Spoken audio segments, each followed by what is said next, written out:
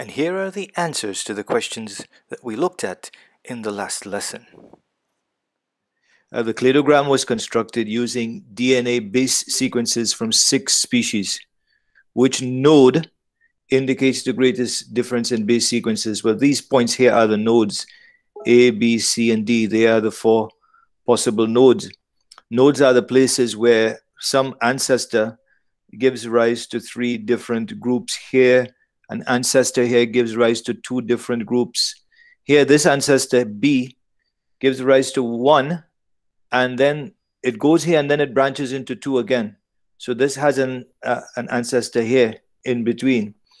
Sort of like this is the grandparent here, this node, then this is the parent node, and these are the 2 offspring nodes. And if you see it like that, the more further back you go, the more differences, the more ancient that it is, which is how you should see it. It means if you wanted to get the point where there's going to be the greatest difference in the genetic makeup, the genes, all of that, which basically boils down to the same as saying the base sequences. Now, because we haven't actually gone and studied the structure of DNA in detail, and I know that many of you, your work in grade 9 and 10 didn't take in too much about the structure of DNA and how it replicates and all of that. So right now, base sequences might be confusing some people, but it simply could be taken to mean the genetic code, the message that is given to direct what that organism becomes and how it behaves. And if 2 things have a close match, like we've been searching for, then there won't be much difference between them, and they would be close by on the cladogram. The greatest difference would be at point A. So that's the answer we're looking for. Now that question, the way it's written, I could see why some people had confusion with it. And this is, of course, a very important part of preparing for IB exams, is to get the questions themselves and look at them. Not to let that be your only business, but there are certain things just by seeing a few questions, it clarifies a few doubts or misconceptions or whatever it is you might have. This question is a good example. So you guys have it in mind now that for this type of question, this is what they're looking for.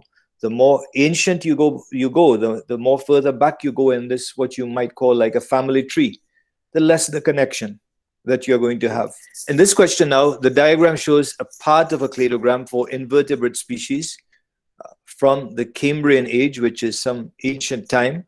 On the cladogram, label the letter C at the point that shows the most recent common ancestor of Pambladurion and Fuxianhuia.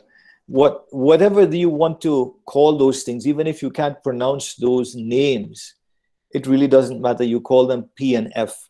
But to keep it realistic, of course, they have actually included actual names of these things. You just call it P and F, and you find P, which is up here. You trace it back, and you see it's branching out from this point here, right?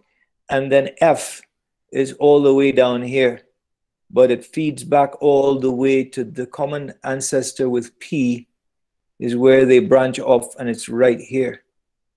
So this is where you should put an arrow and put in your letter C, or label your letter C. That's the point where these 2 things share a common ancestor. So it's just about reading your cladogram. So the answer to this, C. Identify which 2 species evolved most recently. Well, again, in reading cladograms, we assume that where you have the most recent branch and where you have the most branches, that is where you have the most evolution. So the species that evolved way back was that one at the top that begins with J. And the 2 that evolved most recently are the L one here and the E one here. Again, you don't have to know when the Cambrian age was. You don't have to know what any of these things are. People can replace all of these names with numbers, and it's going to be the same concept. The more branching that you have, the more recent the evolution. And the further back you go, the more differences that you have between groups like the one at the top and the 2 at the bottom. They are going to be the furthest apart. You would predict that if you put them in and you search for COX-1 sequences, you can be pretty confident that you would see the biggest difference between this one at the bottom and that one at the top, because that is the basis of molecular cladistics.